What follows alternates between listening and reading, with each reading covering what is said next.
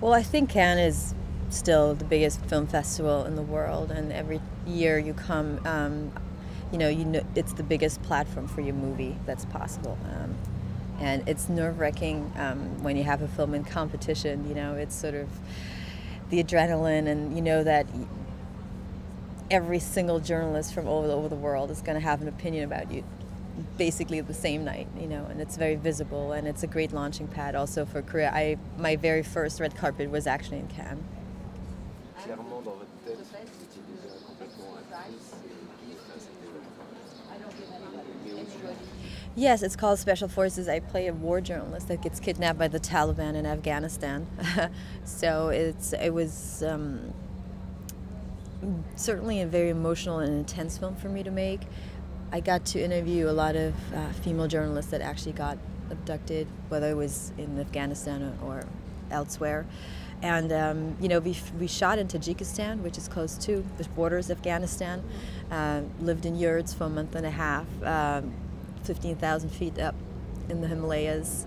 So it was as real as you could have it for a movie about this. And the director comes from documentary filmmaking, so he's lived in Kabul for many years and has made documentaries about the conflict. So it was an interesting experience.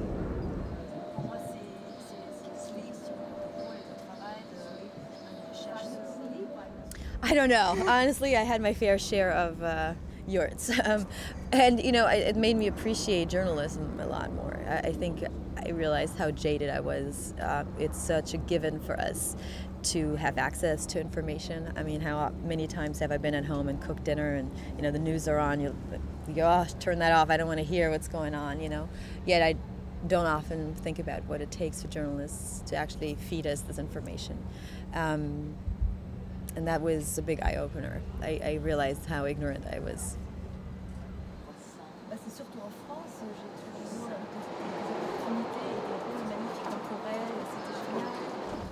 It's just part of the whole package, right? You have to do as an actress, and I genuinely love fashion. I come from fashion. I was a model before, but I don't really think about it too much. I don't work with a stylist. You know, I'm very fortunate in the fact that I have friends in the fashion industry, and they willingly send me stuff that I like. So. Yeah, no, I'm done.